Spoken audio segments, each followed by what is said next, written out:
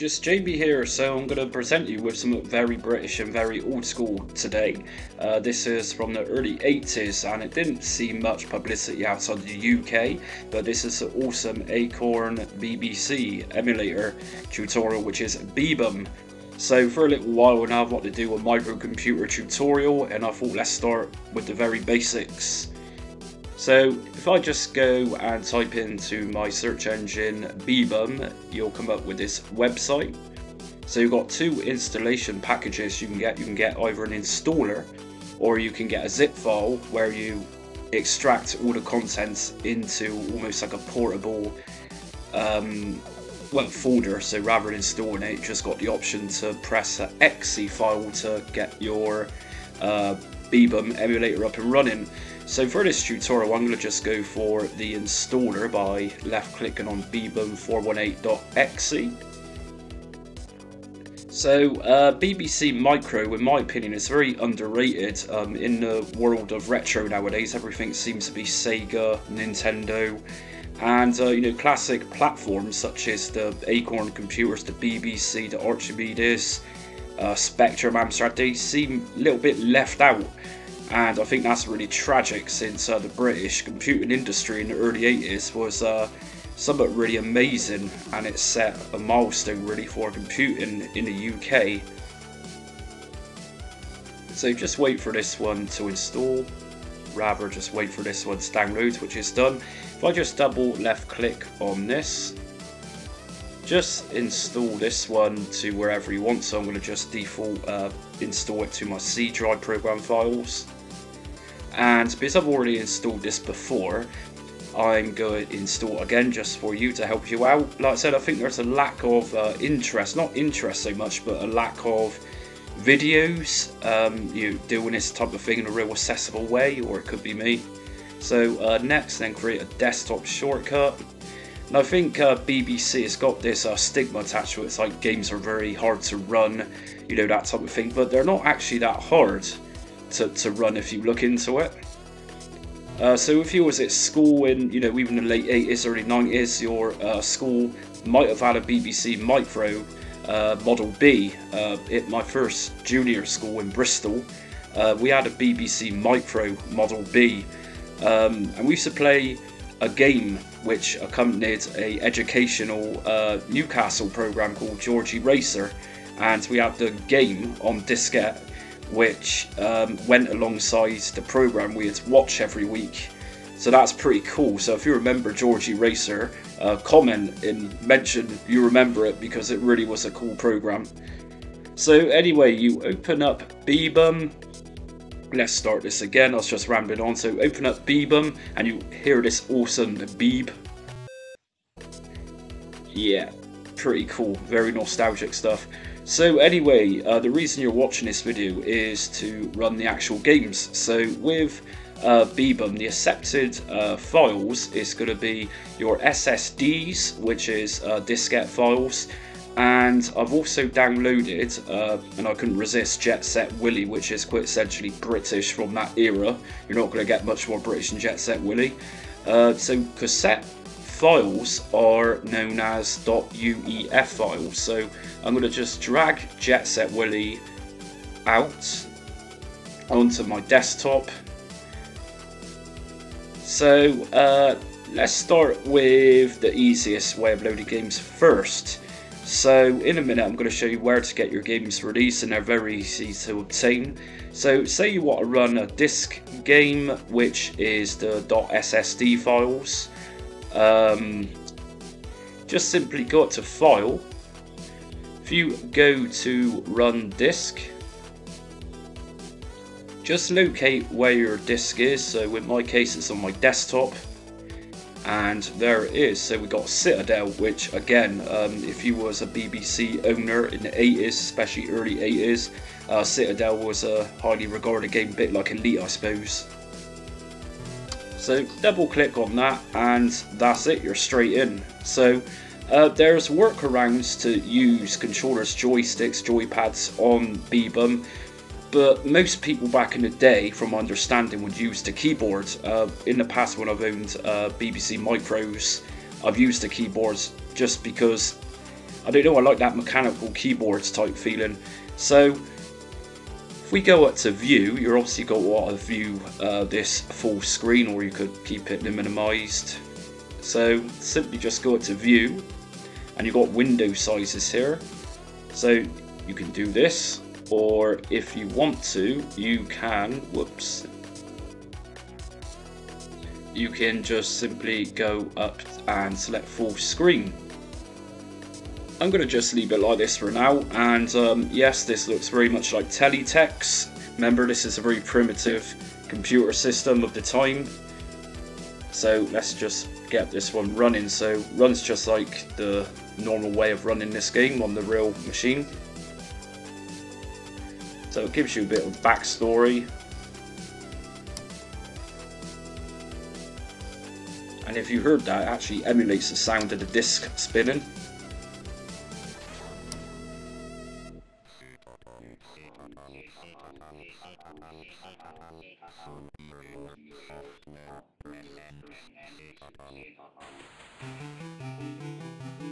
And if you're younger watching this video and you think this is pretty naff, trust me, that speech to voice synthesizer just there was something very special this day. So yeah, teletext, very stylish, but it's all good. So it's going to lay out here how to use the game, how to control it by keyboard. From my understanding, the keyboard emulated is very similar to the actual real machine mechanical keys. So let's see, just select a layout. So I'm going to go for 1. Are you a male or female? Well, obviously I'm a female. You are a female, yes.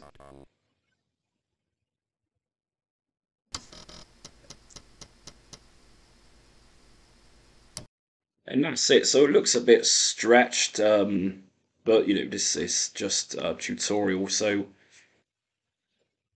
here we go. So this is Citadel, and yeah, very basic, but there's something really nice about these sort of graphics to me. I've owned BBCs on and off over the years, and I'm outraged by how much they go for nowadays by scalpers on eBay.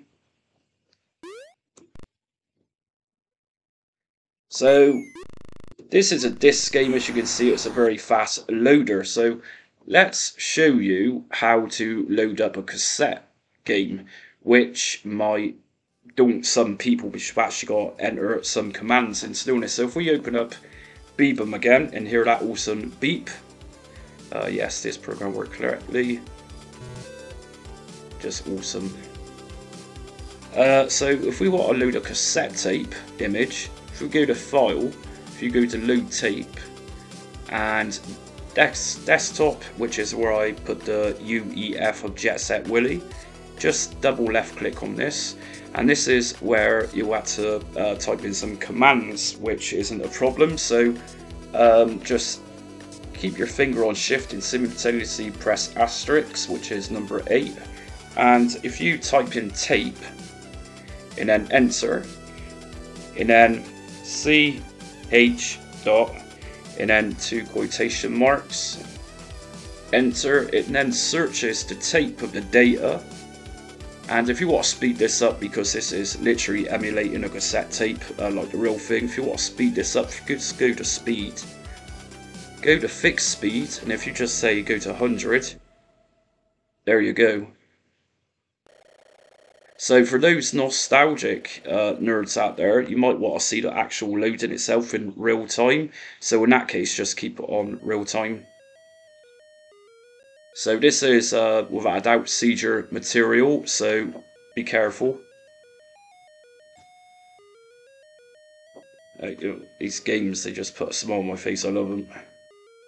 Now I don't know what the instructions are for making Willy jump, no idea, but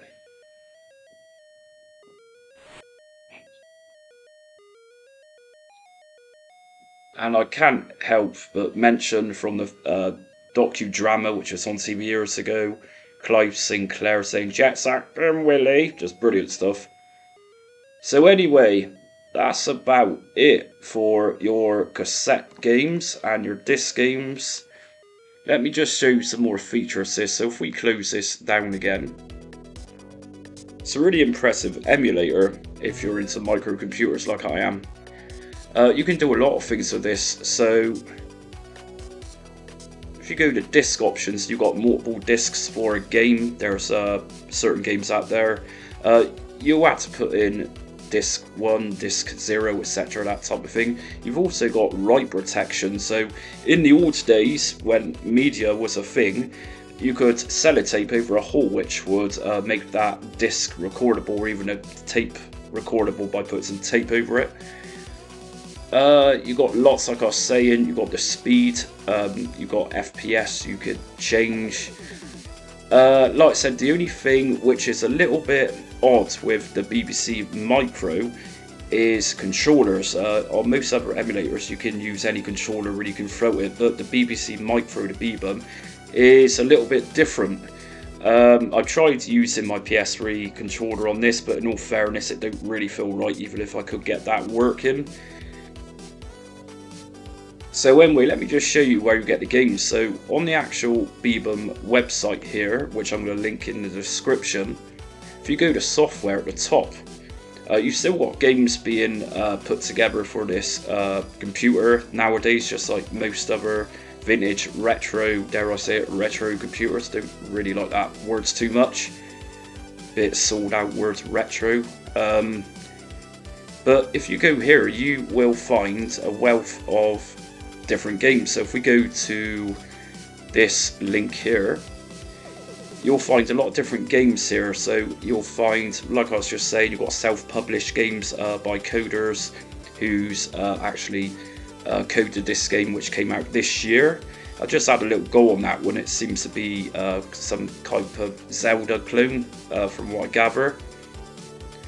So you've got lots of different games, and this website is so cool. So if you didn't want to install the emulator, if you go onto this link I just showed you and just press play, it will actually do it for you. So you can play these games without installing. So that's up to you, but you get the gist. Pretty cool stuff. So most of those from that link I just showed you there are disk files by the seams of it. You get a lot of up-to-date games, like recent games that people's put together. Or if you fancy some tape action, cassette tape action, go to Stairway to Hell. No idea why it's called Stairway to Hell, but this website looks like something from the early 2000s. I'm not sure why it's been updated, but it don't matter as long as it does the job. So you've got options there of disk images and tape images. So if we just go to tape images, if you do index by file name, you'll get pretty much the entire cassette tape library of BBC Micro games. So literally just left click on it, downloads, extract the cassette image from the zip file and just load up as I've showed you in this video. I think that's about it for Beebem. But yeah, remember, if you got any memories of using one of these in school, like I said, these were very, very expensive. They was a good few £100 when they originally came out, and this was in the very early 1980s. But the BBC and Acorn got together to improve people's understanding and comprehension over a computer, so schools started incorporating BBC Micros into their curriculum to teach youngsters programming. So you know, I'm sure most kids was really interested in typing out databases in those primitive days. But if you knew someone had a BBC Micro, they was literally from a very wealthy background. So I hear most people in the UK at that time had a Spectrum, or like myself, a Commodore 64. So anyway, if you've got any comments or questions, feel free to ask, and obviously like and subscribe.